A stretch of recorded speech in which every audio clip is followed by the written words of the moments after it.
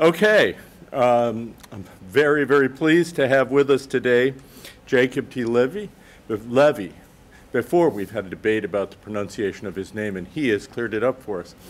Before I say more about him, I want to thank Steve Schefferin, head of the Murphy Institute, and the Murphy Institute for sponsoring this series. This year there will be 5 total public lectures on a variety of subjects, some on moral psychology, some others in political theory. So you can go to the Murphy website to find out all about this, especially the Center for Ethics and Public Affairs.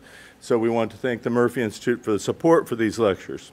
Okay, Professor Levy is the Tomlinson Professor of Political Theory and coordinator of the research group on constitutional studies at McGill University. He holds research interests in multiculturalism, federalism, nationalism, pluralism, and the history of liberal thought. He is the author of 2 books, The Multiculturalism of Fear, published by Oxford in 2000, and Rationalism, Pluralism, and Freedom, published by Oxford just recently in 2014, as well as numerous articles in journals including the Political Theory, American Political Science Review, Nomos, and Social Philosophy and Policy. He did his Ph.D. at Princeton and got an LL.M. from the University of Chicago Law School. And that's our little blurb on him, but let me just say, I think that he's one of the most creative political theorists around, and he's also, like the best political theorists, able to say interesting things both about the history of political theory and about contemporary work. So let's thank him very much for coming today, and his talk is going to be on rationalism, pluralism, and freedom, which covers a lot of territory.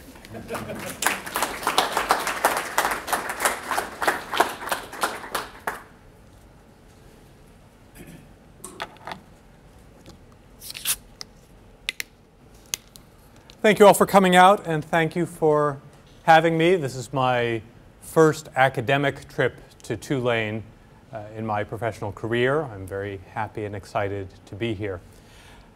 My talk will be drawn from my recently published book of the same title. The book substantially mixes together themes from normative political theory and philosophy and themes from the history of political thought, as well as a fair amount of social theory and social science. Most of the talks that I'm giving derived from the book emphasize the historical part of it, but in light of an invitation from an ethics center, I've aimed to offer some reflections on the actual normative themes of the book, though I can't guarantee that I won't from time to time throw in some Mill and Smith and Montesquieu, because that's just how I talk. There's a right to freedom of speech. The right to freedom of speech includes the right to false speech. It includes, for example, the right to publish a ghost-written book under one's own name. Indeed, in American history, it has sometimes included the right to receive a Pulitzer Prize for a book that was written by someone else but published under one's own name. All of this is covered as a matter of freedom of speech. Within a university, there is no right to submit written work that was written by someone else under your name. That will get you expelled if you are one kind of university person, or fired if you're the other. There's a right to freedom of religion, which includes the freedom to, for example, denounce the teachings of Roman Catholicism about what happens during communion, a denunciation that was fundamental to the creation of the various Protestant denominations during the Reformation. There is not a right of religious freedom to attend Catholic communion, stand up, pronounce your denunciations, overturn the communion tray, spilling the wafers on the ground, and turn to the congregation denouncing the priest as the whore of Babylon, as Martin Luther liked to do. There's a right to use contraception and obtain abortions within a liberal political society governed by liberal norms about sexuality. There is not a right to remain a priest of the Roman Catholic Church while advocating, much less actually using, contraception or supporting the procuring of or the provision of abortions. I have the right to decorate my house as I like, and certainly I have the right to put religious decorations, religiously appropriate symbols on my house, in front of my house, unless I live in a condominium or homeowners association, the joining of which I entered into by signing an agreement about the collective determination over the physical public appearance, whether that means what gets put visible to the hallways in a condo association, such that my putting a mezuzah outside my door might be a violation of the condo association rules, or what I can put in the front yard if I'm in a homeowners association, such that my building a sukkah in my front yard could be a violation. And as generation after generation of too clever for their own good 16 and 17-year-olds have learned to their dismay, saying, "It's a free country," carries little to no weight in arguments within the household. There is a right to travel in a liberal society. There's a right to freedom of movement. That is utterly unexercisable against the curfew set by your parents or against the prohibitions on going on an out-of-town sleepover with friends of whom they don't approve. Rights of freedom of speech are likewise not exercisable within the household. That the Supreme Court says you have the constitutional right to wear a jacket with the motto F word the draft on it doesn't mean that if you wear it to the dinner table and you're told to take it off, that you have any grounds for complaint. My book starts off trying to think about how we think about cases like these. There's a very straightforward, clear, intuitive sense, one that I'm going to argue doesn't get us very far, but an intuitive sense in which each of those things seems puzzling. And many people have often thought, at least one example at a time, that the moral reasons we have for caring about one or another right, one or another capacity that we have the freedom or the guarantee of the ability to exercise within a liberal society, those have to be things we care about because we care about the individual capacity to do those things. If I care about freedom of speech because I care about freedom of speech, then why should I care what the agency is standing in the way of my freedom of speech? If I care about the right of women to be equal, then why should I draw a distinction between a law that discriminates on the basis of sex and the rule of my religion that says women may not serve as clergy, women must wear clothing of one kind or another?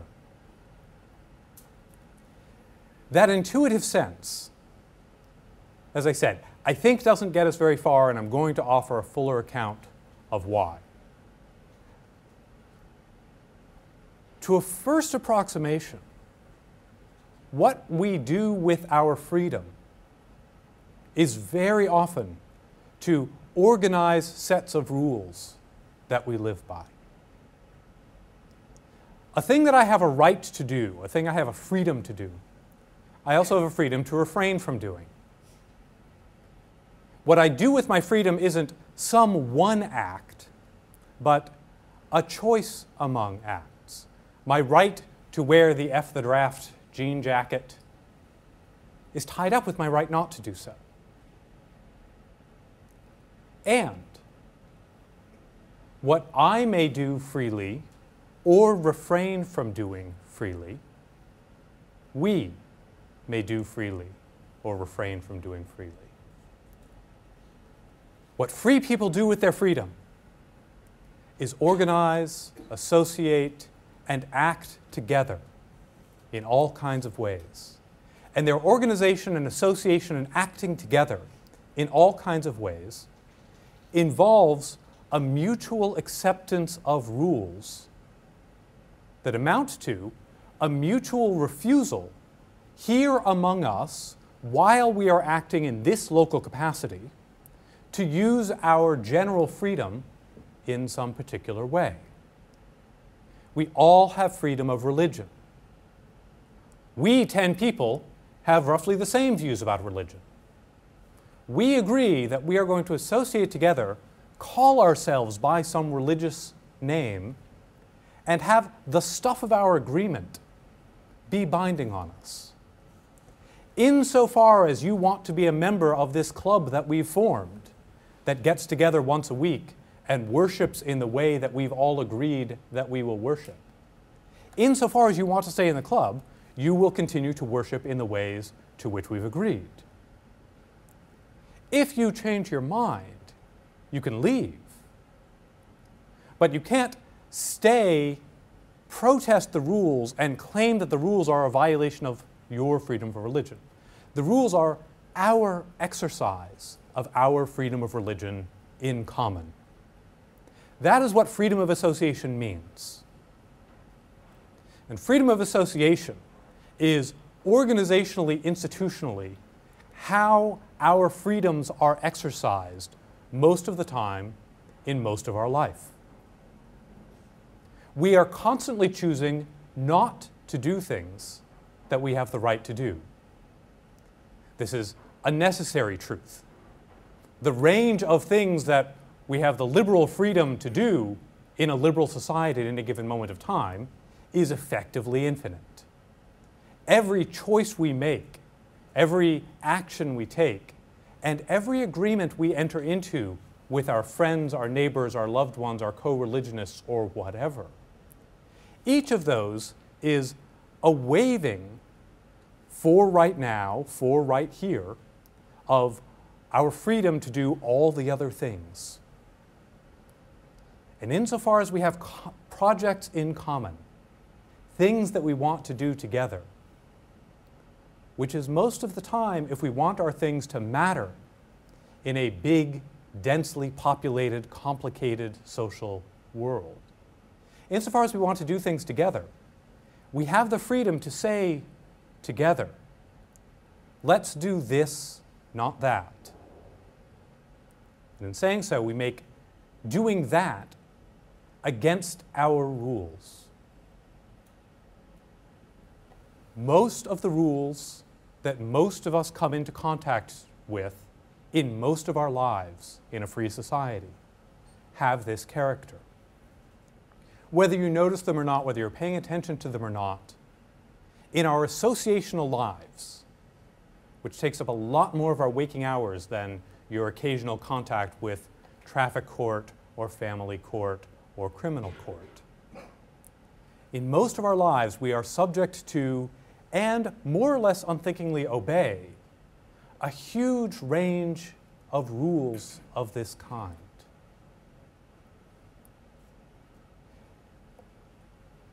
The impulse to look at them, or to look at one of them at a time and say, that violates my freedom, gets tied up with a kind of category mistake, as if everything that we decide to do, or we decide to refrain from doing, is substantively the same as a state law mandating or prohibiting. We have to be able to choose. And in choosing, we have to be able to exclude other choices. I'm going to wait until that finishes going by.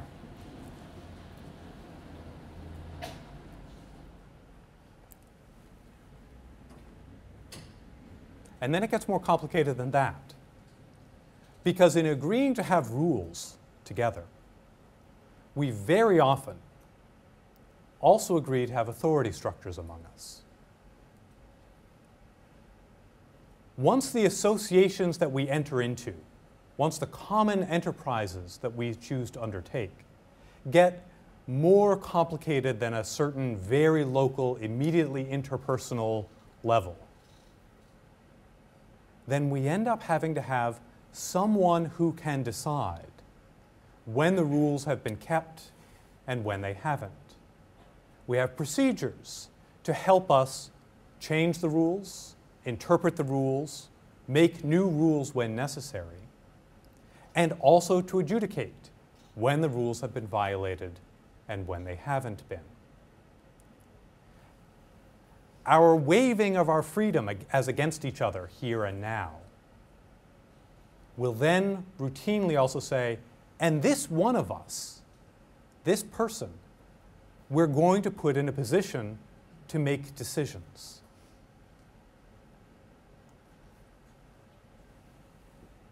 That means that we've created power. In the first instance, according to the way philosophers talk, what we've created isn't power but authority. We've agreed that among the 10 of us who wish to worship in common, we're going to have one who is the keeper of doctrinal record, someone who keeps the notes about what it is we agreed to in our weekly prayer meeting, what it is we've signed up for as our interpretation of the thing we do in church. Probably some procedure that would allow it to change over time. And there will be someone who, when push comes to shove, is able to say, you're not following the rules anymore. Now, the someone might be a majority. It could be that what we 10 agree to is we will be governed democratically, and whatever any 6 of us say in any given week goes. That's no less an authority structure than any other. It's a democratic authority structure. But if you're on the wrong end of it, then you notice the bite of the authority just as much as if we've declared a kind of monarchical priesthood. In creating authority, we entrust to someone or some group of people the ability to make decisions, even if they're not the decisions that we would have reached. Why? Well, because we care about the common enterprise. We care about the thing that we've associated for the sake of.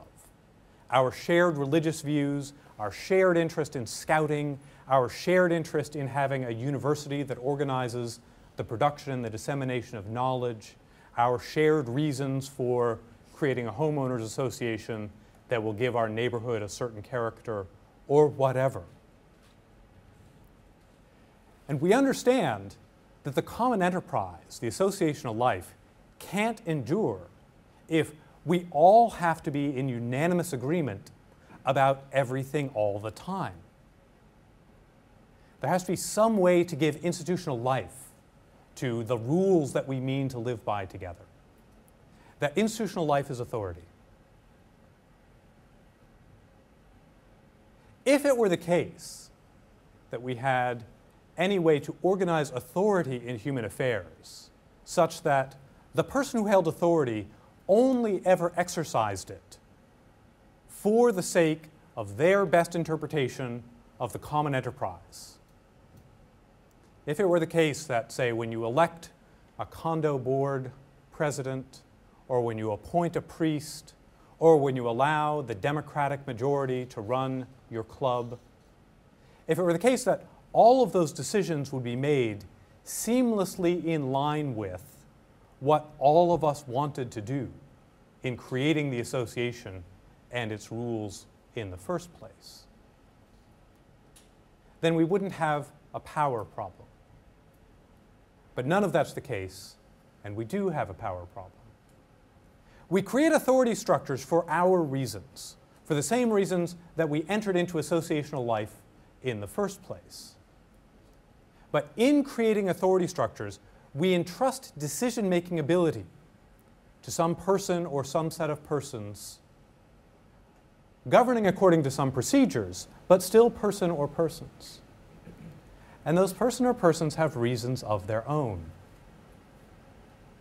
When you appoint a priest, even if you belong to a religion that holds that the appointment of priests is divinely guided, that God directly spiritually intervenes to ensure that only people of a certain kind of character become priests, it's still the case that you have given a flesh and blood person relevant authority over their congregation. That's not a bad thing to do. We did it because we meant to worship in common. We mean for our religious doctrine to have content. We mean for our sense of the norms that God wants us to live by to have some meaning in the world. Therefore, we do things to enforce it. But then there's still this flesh and blood person. The flesh and blood person is prone to temptation, is selfish, is power hungry, is, in short, prone to all of the flaws that all of us are all the time. And whether in one big wave of abuse or just bit by coming to enjoy their status, using their authority in ways that tend to elevate their status, diminish the status of others, one way or the other, the authority holder has the capacity to exercise power over us that isn't in our interest. That wasn't what we meant to be signing up for when we created associational life in the first place.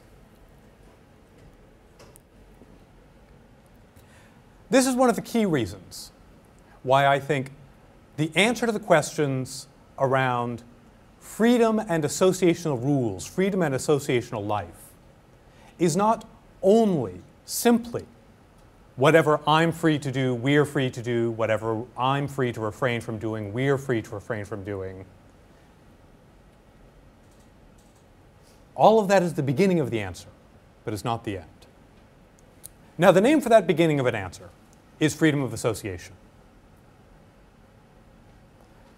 To say freedom of association is to say we have the freedom to create organizations, relatively formal, relatively informal, highly bureaucratic and institutionalized like a university, highly disaggregated and local like a religious enthusiastic movement in the mid-19th century, whatever. We have the ability to do things together that will give us rules, and if the rules mandate things that we'd be free to do as private persons, then the rules are legitimate. And if the rules prohibit things that we would be free to refrain from doing as private persons, then the rules are legitimate. What work are those provisos doing? Those provisos are getting rid of the all too familiar cases from freshman year debates about freedom of religion that say, well, does my freedom of religion include my freedom to engage in human sacrifice? Well, no, because you as a private person didn't have the freedom to engage in human sacrifice. We call that murder. And so the fact that 10 of you get together and say, our rules demand that we commit murder, that's not part of the theory of freedom of association or the theory of religious liberty that is generated out of freedom of association.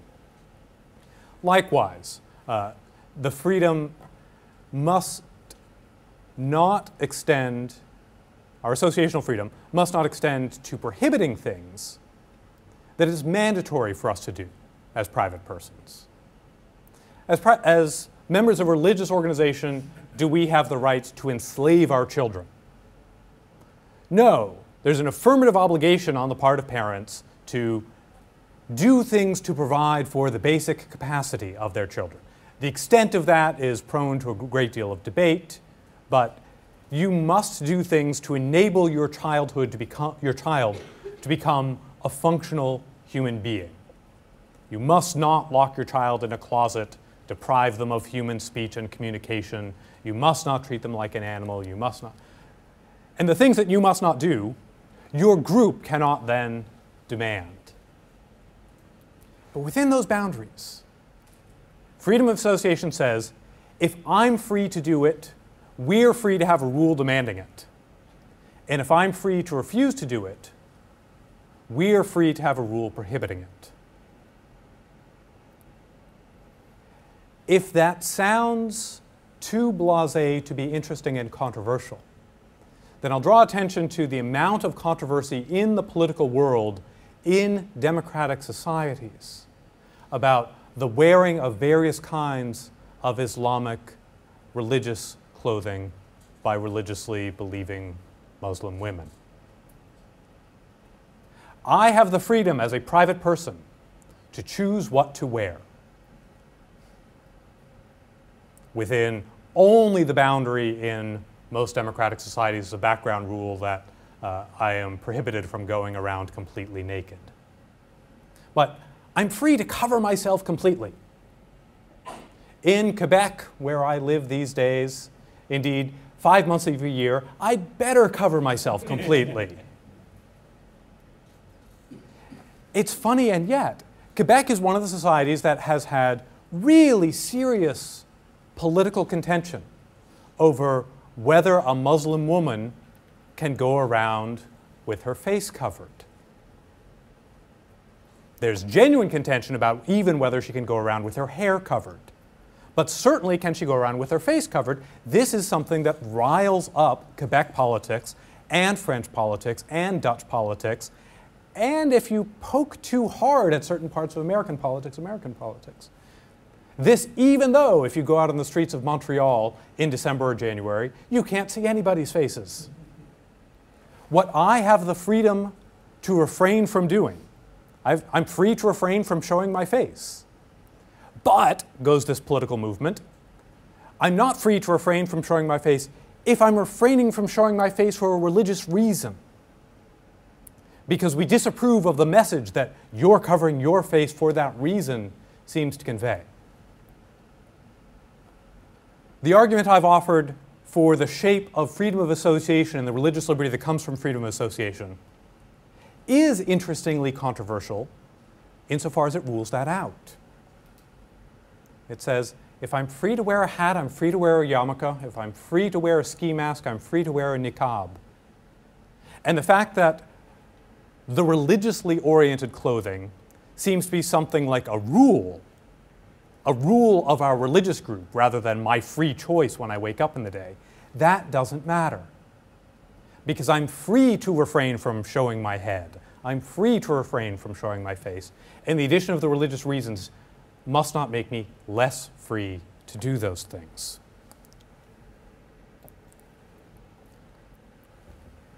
And yet, freedom of association isn't the whole story. And one of the reasons why it's not the whole story is that authority generates power. Our associational and organizational lives require us to sign up for procedures and agree to governing officials that are then prone to abuse. At one extreme, think of the case of the association, for now I won't give the association a name, of the association that doesn't have any rules at all, except we do what that guy says. Now, I'm free to do what that guy says. I'm free to take advice. I'm free to walk down the street and say, which direction do you think I should go? And ask it of a stranger and just go the direction the stranger dictates. It would be strange behavior, but it's not illegal or immoral behavior. I'm free to have a trusted best friend whose advice I always take.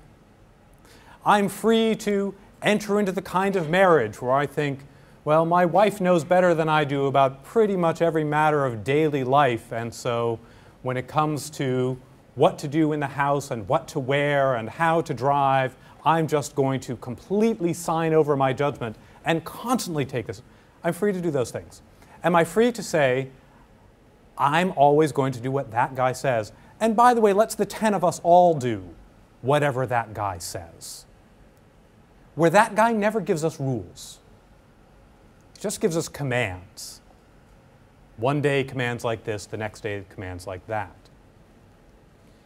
Well, it's a borderline case, and we call it by a borderline word, which is cult. The word cult is a dangerous word in discussions of religion and religious liberty. It is very prone to a certain kind of irregular noun conjugation. I have a religion, you have a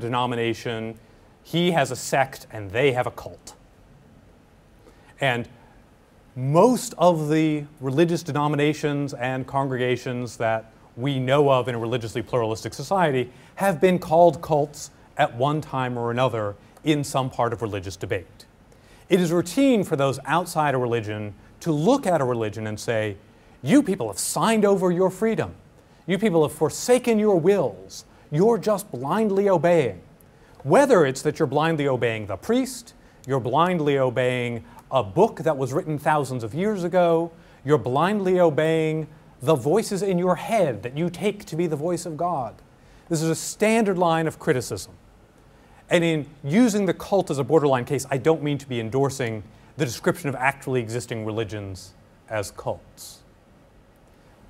But as a model, the idea of an association that we join, the only rule of which is we all agree to do whatever that guy says. It strains the limit of our sense that we enter into associational life for reasons and for purposes and to pursue projects in common together. The other cases I've talked about authority structures, they are trying to interpret the purposes that we all said we had in common. In the cult case, we never say the thing that we have in common. If the cult leader wants to wake up one day and be an evangelical Baptist, the next day and be an ultra-Orthodox Jew, the day after that and be a Richard Dawkins new atheist, according to the rule that we've set up, we follow him in each of those things. That's a strange thing to imagine people choosing to do, and it's hard to describe what our purposes are together in agreeing to follow that rule. Instead, what we think of when we say a situation like that is sheer power. We use words like brainwashing to express what's going on in that power structure. And we have doubts that the people who are subject to that kind of power are really still wholly free people. That's a polar extreme case and not something that we encounter in normal daily life. Doesn't mean that the lesson it teaches is limited to that extreme case. The more law-like the rules according to which we live, the less it looks like the cult case, and maybe the more constrained the power that starts to concentrate in the hands of the authority figure. Maybe the more constrained the power. But maybe not, because legal interpretation is its own kind of authority that generates its own kind of power.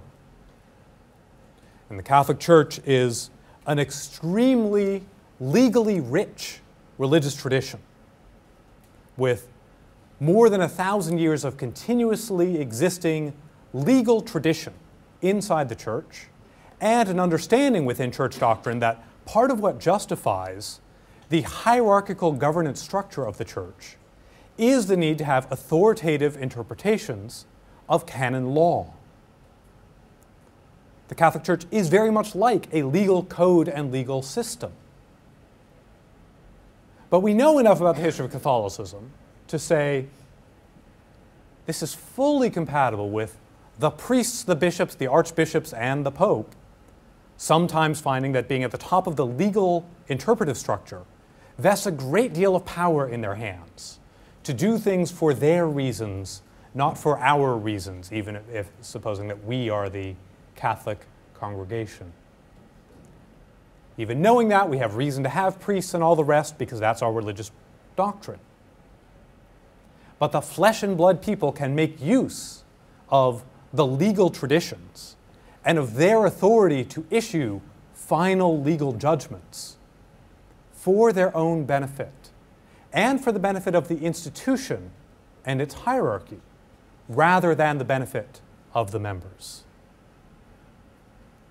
As long as that's a possibility, then the pure freedom of association argument can't go all the way through. Because the reason for having radical freedom of association is our freedom to pursue our projects in common. It's not to subject ourselves to someone else's arbitrary will. The power is an intrusion onto our purposes. It's someone else inflicting their purposes onto us. If the religious cases are hard to wrap one's mind around, then go to some of the much more mundane cases. One of my favorites is the case of the Condo Board Association. With apologies to anyone here who has actually served in such an office, it is, I think, a widely endorsed stereotype for good reason that the people who think it's worth their time, and it's a lot of time, the people who think it's worth their time to spend night after night after night in committee meetings and drafting bylaws and walking around their neighbors' houses inspecting whether their neighbors are obeying every part of the condominium agreement. Those tend to be obnoxious, nosy neighbors who really like having power.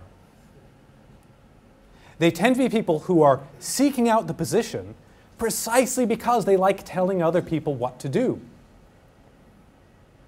This is, I think, unavoidable and structural. We have reason, when we enter into a condo agreement, we have reason to want there to be a common governance structure.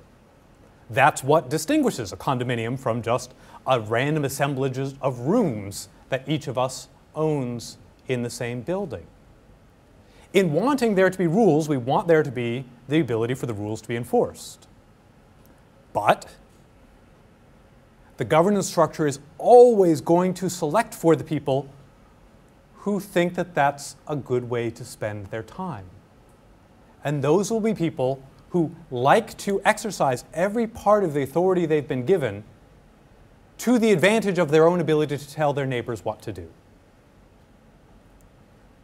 That it's unavoidable means it's not a reason to abolish condominium associations. It's not a reason to start to say, no, my freedom as a property owner trumps your ability to tell me what to do.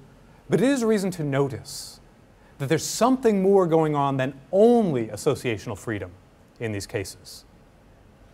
And then to start to pay attention in an empirical way, case by case, to how much power is being exercised. In whose interest is power being exercised? Can the power be effectively checked internally? These are something more like sociological questions than they are like philosophical questions. They're not to be answered only by saying, well, we pooled our rights. That's what we did when we created the association. They require some attention to what the governance structures actually do in particular circumstances. There's another set of reasons, besides authority-generating power, that I think push against the radical freedom of association answer to the problem of freedom in institutional life. And that's that pluralism generates power. It's a commonplace in talking about associations and civil society to say, well, as long as I have the freedom to leave, that is, as long as there are lots of religions, so as long as there are lots of associations, lots of neighborhoods, that limits the amount of power that can be exercised over me, because I can always run away. I can always leave. And that is one part of the truth. Whether it's the more important part of the truth is going to depend on a whole range of contextual, sociological, and political kinds of questions. One easy set of examples to get your intuition going in the right direction. When you have an incoming ethnic majority, say you have an invading imperial power that has taken over a territory and surrounded a pre-existing local group.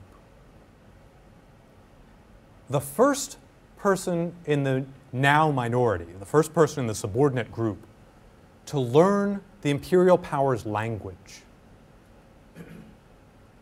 thereby gains a tremendous amount of power over the members of their own group that they didn't have before the majority showed up.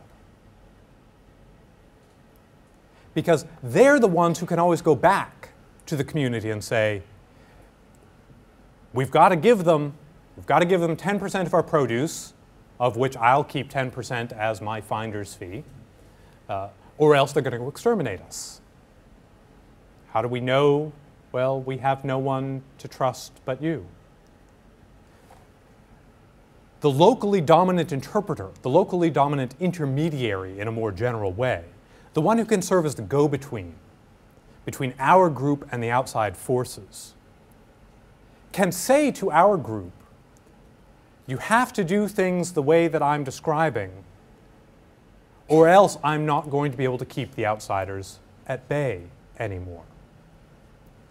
Now, there are good reasons for us to go along with this. In many medieval and early modern multi-ethnic and multi-religious cities, you would have significant ghetto organizations of city life.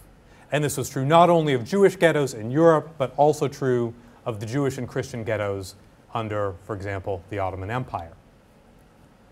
And what do the authorities in a city like that like to have? They like to have one person they can talk to, whom they will hold responsible for keeping their community in line. We have no interest in policing your ghetto. We have no interest in setting our police running through your streets. We have no interest in trying to understand your language or your ways. Just keep everything under control for us, and it'll be fine. But the person they pick as the one to talk to,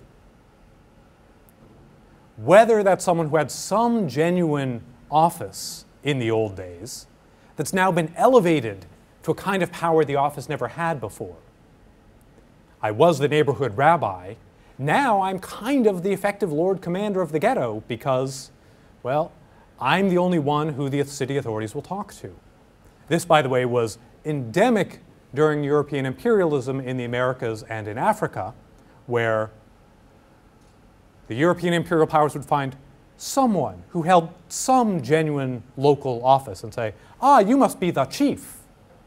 In virtue of being the chief, we're going to treat you like a king, which means we expect you to rule over your own people, or else they're going to be a problem for us and we'll have to intervene. And then the person who had some customary authority goes back and says, guess what? Now I'm the chief. And now I have power. Again, these limit cases only illustrate the problem, they don't exhaust the problem.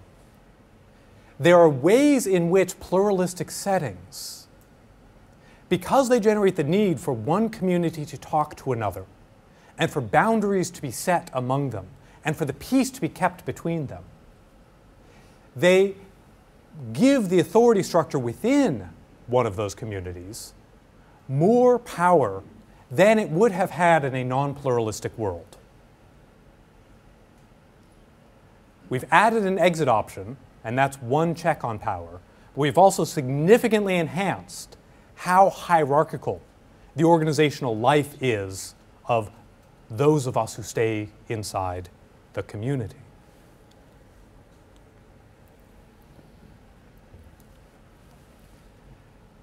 One answer that people offer in the face of all of this, in the face of worries about the power that is created in associational life, is say, well, now we've identified the right role for the state.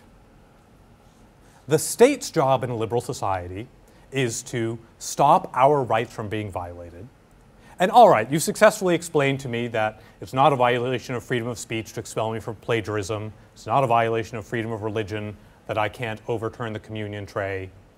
But there is a reason in freedom to care about power within these groups. And therefore, the right job for the liberal state is to intervene in group life so as to prevent unfair accumulations of power. That won't do either. I've been talking about sociological tendencies of group life, ways that things tend to go because of what happens when you put a lot of different interactions together, whether those are intra-communal interactions or intercommunal interactions. And the way that they go together exceeds just what we would have wanted. Therefore, you can't reduce group life to just being the expression of all of our free choices stacked up together. There are organizational dynamics that take over at the higher social level that aren't just reducible to adding up lots of individual free choices. The same is true, the same is indeed even more true of states. States are not machines for the dispensing of justice. No matter how often one sees a description in political philosophy that says, the purpose of states is to protect rights. That's not the function of states. States are organizations in society, and they have organizational dynamics all their own. The state, by the way, is not all kinds of political organization. The state is a distinctive kind of political organization, characteristic of European modernity, which has then spread over the world over the last couple of centuries. But it's a distinctive kind of political organization in its claim to supremacy and exclusivity. In language that some of you will have encountered in your classes, in its claim to exercise a monopoly on the legitimate use of force within a well-defined territory. This is Max Weber's definition of the modern state. The state has an organizational drive toward monopoly and exclusivity. And that gives state actors and state officials a strong, recurring reason to be suspicious of rival claimants to authority on their territory. States don't like intermediate organizations. To a first approximation, they view churches, universities, clubs, associations as rival sources of norms that seek to take up more of our lives than state law and shared state citizenship seeks to take up. This is easy to see in the case of ethnic and cultural minority groups. States have an urge to become nation states, to suppress minority languages, because minority languages are a way for people to keep secrets from the state. But it's also been importantly true of religions that claim significant autonomy from the state. The state will expropriate the church's goods. It will prohibit monastic practices. It will send the Union Army to the outskirts of Utah and say, wouldn't you like to abolish polygamy now? States are suspicious of rival claimants to normative authority within their boundaries. They're suspicious because those rival claimants accumulate wealth that the state likes to expropriate. And this is one of the oldest stories of associational life, that the King of France looks at the Knights Templar and says, nice set of wealth you've accumulated there as the Bank of the Mediterranean. We'd like to have it now, therefore we're going to execute all of you for blasphemy and heresy and sodomy, and seize all of the gold in your vaults. One state after another does this to the Jews. One state after another in early modernity does this to the Catholic Church as part of the turn to Protestantism that just so happens to enrich the state. They don't like the wealth that accumulates. They don't like the secrecy. States, among other things, are censusing and taxing and conscripting agencies, and anything that makes it possible to hide in society makes states nervous. They don't like that associational life is routinely transnational. My ethnic or religious identity gives me fellow members in other states. My associational life gives me fellow members in other states, whether that's the Masons or the Political Science Association or the World Soccer Federation. It creates ties directly to people in other places. And, well, states like to have exclusive claims on our loyalty. And so when you say to a state, you ought to intervene to make sure that groups respect the freedom of their members in just the right way, to just the right extent, that is exactly as impotent as saying to the intermediate groups, You ought to have authority structures that express the common purposes of the members and don't aid the power of the officials. That's not what organizational life is like. Accordingly, there are patterns of bad behavior, patterns of behavior that jeopardize our freedom as people who inhabit states and inhabit group life. And if we care about a fully worked out sense of what it is to be a free person, able to make choices, able to pursue enterprises in common, able to be free from arbitrary local power and from unjust state intervention, then we need to keep both in mind at the same time. Central claim of my book is that it's very difficult to keep both in mind at the same time.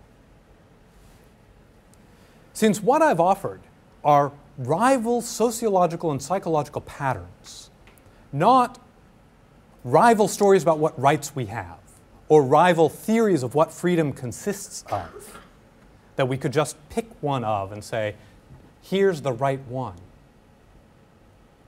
We can be, and routinely are, in the situation that both sets of suspicion are justified simultaneously. States really do invade our freedom, and they especially invade our freedom in our associational lives.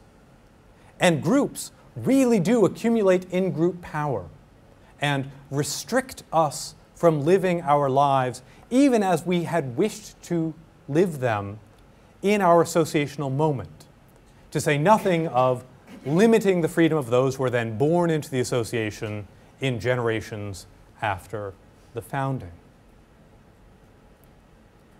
A great deal of the book is devoted to a history of liberal political thought. And in that history of liberal thought, I argue that the leading political theorists within the liberal tradition of the past several centuries, over and over again, were able to see one set of dangers and not the other. John Stuart Mill was famously the liberal political theorist who was first to see that the Victorian patriarchal family was a site of tyranny and despotism. That to say legally, the husband and father is the only legal person in the household. That a wife has no independent legal capacity to choose differently from what her husband chooses, and children have no ability as legal persons to choose differently from how their fathers choose. That this was incompatible with human freedom.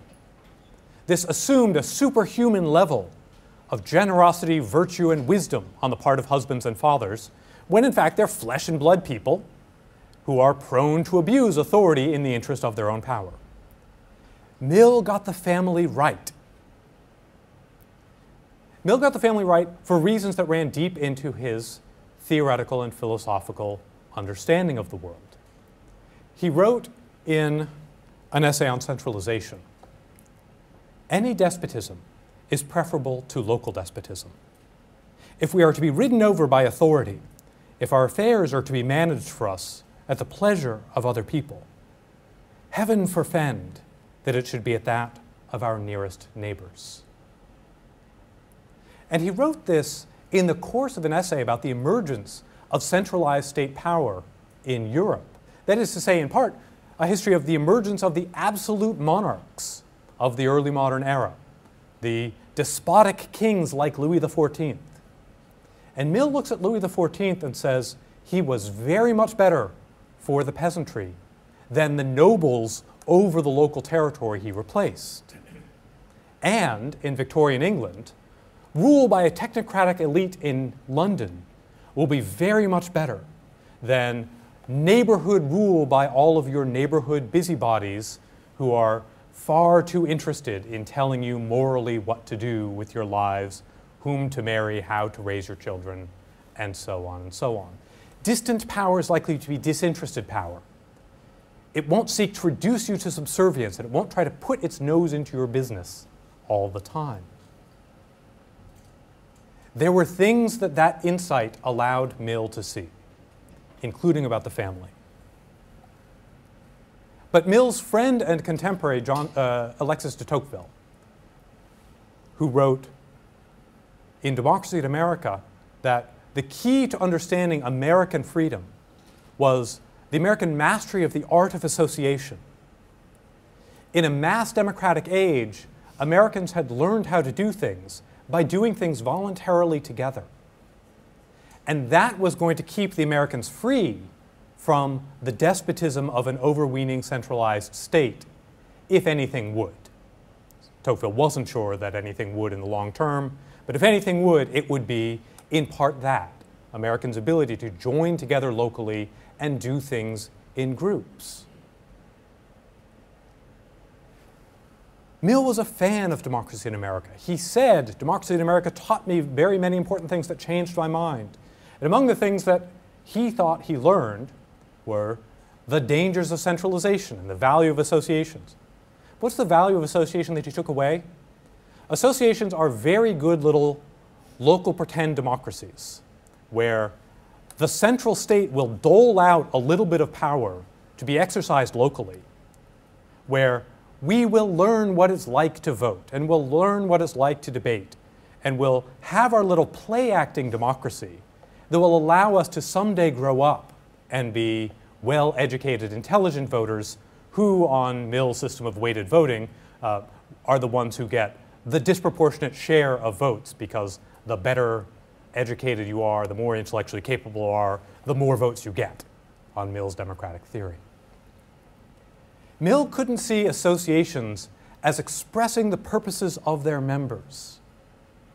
He was willing only to see them as instruments of the state, to be used in some tutelary capacity that would allow us to grow up and be like the central state wanted us to be. And this misunderstanding of what Tocqueville had understood in Democracy in America meant that when Tocqueville later wrote The Ancien Régime and the Revolution, his history of freedom in France in the 18th and 19th centuries, he said, under the Ancien Régime, when we had all of these privileged groups with different rights, when we had the Guild of Lawyers, and when we had the self-governing cities with immunity from taxation, and when we had the nobility that had its morally indefensible separate privileges, we as a French people were freer because we cared about those intermediate bodies. Corps intermédiaire is literally the key French phrase, those intermediate bodies. And we would defend their rights, even when those rights weren't themselves defensible. The very activity of defending our rights meant that we were constantly keeping a close legal constitutional eye on what the centralized state, which then meant the king, did.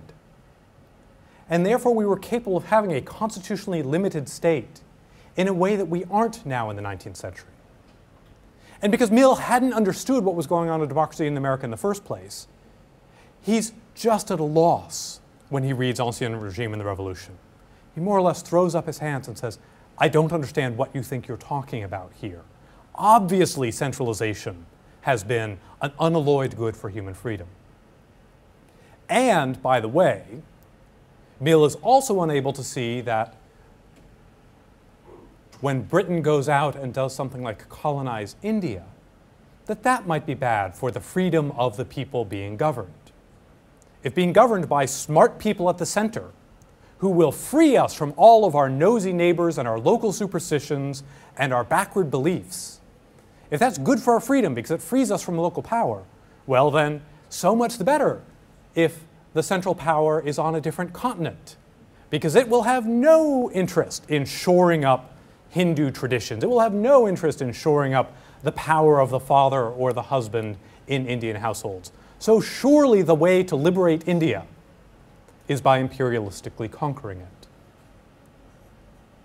The things that let Mill see the family clearly blinded him to associational life, to the ability of intermediate bodies to check the state, and to the problems of imperialism. But Tocqueville's not off the hook either.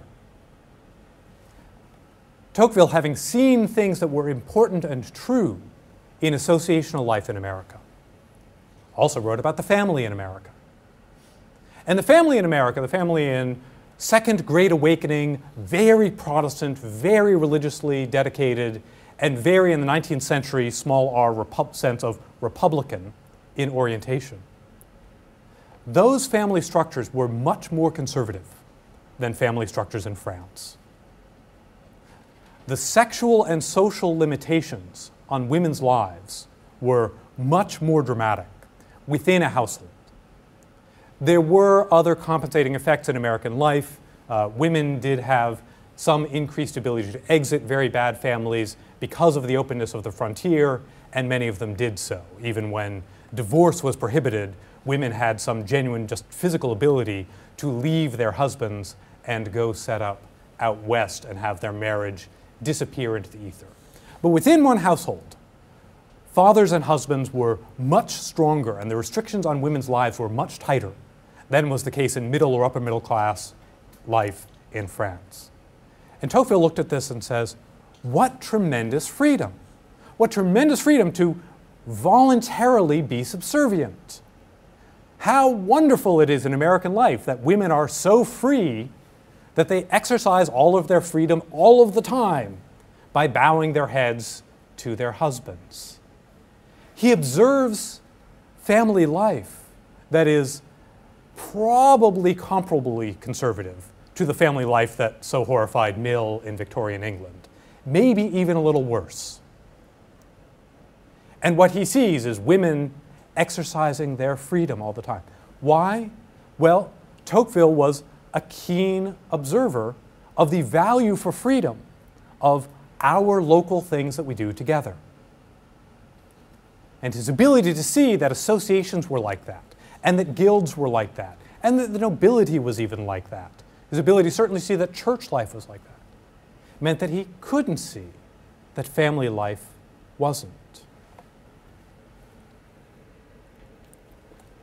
One more example from the same era before I wrap up.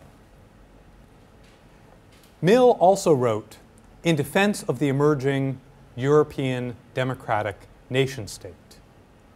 Nationalism was a live question in Mill's time, and a great deal of that question had to do with the possible breakup of the Austro-Hungarian Empire and the Ottoman Empire.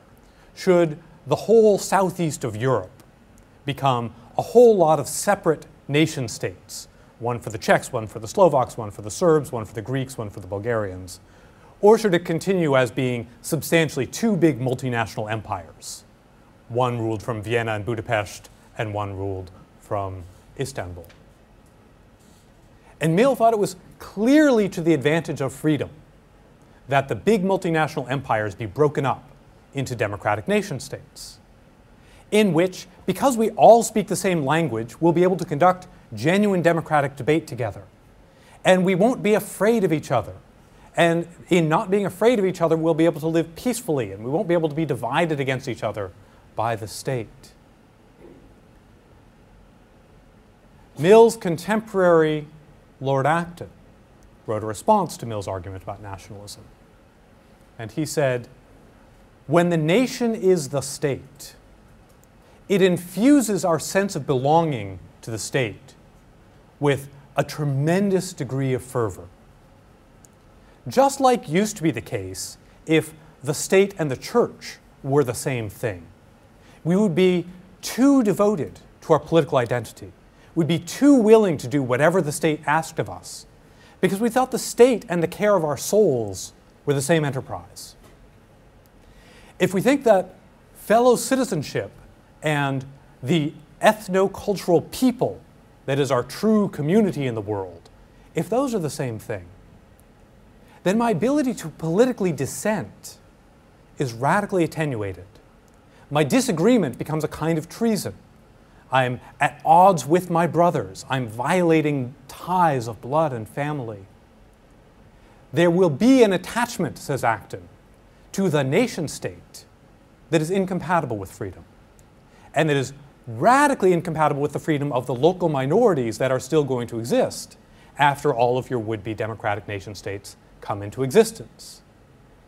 And here, with the evidence of the hindsight of the 20th century and what happened to the world that was left behind by the breakup of the Habsburg and Ottoman empires, it clearly looks in retrospect like Acton's right. The democratic nation states, especially of the interwar period, were prone to a tremendous amount of illiberal ethnic chauvinism and were able to stir up a kind of devotion in nationalist sentiment among their populations that made political dissent deeply difficult. And this is one of the ideological roots of what becomes fascism in Italy and its sister movements in southeastern Europe. By contrast, Acton had said, the existence of many nations within one state, like the existence of many religions within one state, is both the evidence of and the guarantor of freedom. Because when we have many national ethnic groups within a state, no one of us is going to let the state get away with everything. We all understand that our political membership doesn't mean everything, and the state is not the only thing that matters to us. Acton was deeply insightful, I think, about the dangers of the emerging centralized model of the nation-state in Europe, and he was one of the most insightful fans of federalism in the liberal tradition. He thought that what would keep things free in the multinational empires was that they would be federated. Therefore, there would not be excessive deference to the center. And he thought that the Americans had made a tremendous discovery for the sake of the future of human freedom in the federalism of the 1787 Constitution. And if he got things right, he also got things wrong. After the end of the American Civil War, he entered into a correspondence with Robert E. Lee that was obsequious in its flattery and deference to Lee. Lord Acton, who is a member of the British House of Lords, a member of the British establishment with qualifications that run all the way down into British society. Lord Acton says to Robert E. Lee, I mourn more for the stake which was lost at Richmond than I celebrate that which was preserved at Waterloo. That is to say, it makes me sadder that the South lost the Civil War than it makes me happy that Britain won the Napoleonic Wars. For a 19th century member of the British establishment, this is an astonishing thing to say. Why does Acton say all of this? Not because he thought slavery was justifiable. He said before, during, and after the American Civil War that slavery was an evil.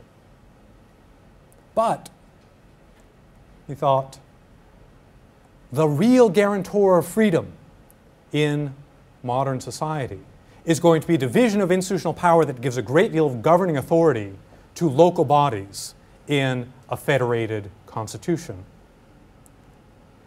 And he thought that so strongly that he couldn't bring himself to care very much about slavery. And so even when Robert E. Lee would write back and defend Southern resistance to Reconstruction, openly say, as far as I'm concerned, the right outcome of the Civil War is now we're all one big happy union again, and we Southern whites get to rule over blacks within the South. And isn't it terrible that they're not letting us do that? Acton just wouldn't acknowledge that anything had been said in his next reply. He couldn't bring himself to be interested in the kind of racial tyranny and hierarchy that was characteristic of antebellum and then Jim Crow Southern life. All that mattered was federalism. Now, I don't say all of these things about Mill, Tocqueville, and Acton in order to claim the supremacy of hindsight. It's a bad move in reading great old books to say, aha, but I would know better. I think that I can express judgments such that Mill was right about the family and Tocqueville was right about associations and Acton was right about nationalism and wrong about slavery. But that doesn't mean that any of them were foolish or stupid. It means instead that the theoretical insights that allowed them to see some things really well were also blinders. You can focus right in front of you where you're looking, and that makes it harder to see out of the corner of your eye. If your theoretical model of human freedom in society is dominated by a concern about local group power and about the tyranny that can be exercised by your near neighbors, by the people who know you and want to see you bow and scrape, or who want the joy of running your life, if that's your concern, it will be hard for you to see the ways in which a state threatens freedom, and vice versa. If your concern is with generating a thick intermediate associational life that can help keep the state in check, then over and over again you're going to underestimate the threat to freedom that those groups pose themselves. And even if you think you're keeping track of them, it's going to be the case that the things you do as a policymaker, as a lawmaker, to mitigate one of those worries aggravates the other. Part of what we do with intermediate groups, local levels of government, religious groups, ethno-national minorities, and so on, in order to protect the freedom of their members, is to give them special political power to help stop the state from intervening. But then they have additional power. And the very thing that we've done in order to protect the freedom of their members from one threat enhances it from the other direction. This, I suggest, is something inescapable. If we had a full theory of what it is to be free in a complicated pluralistic society, then it would pay full attention to both simultaneously, and I think that that's what we can't have.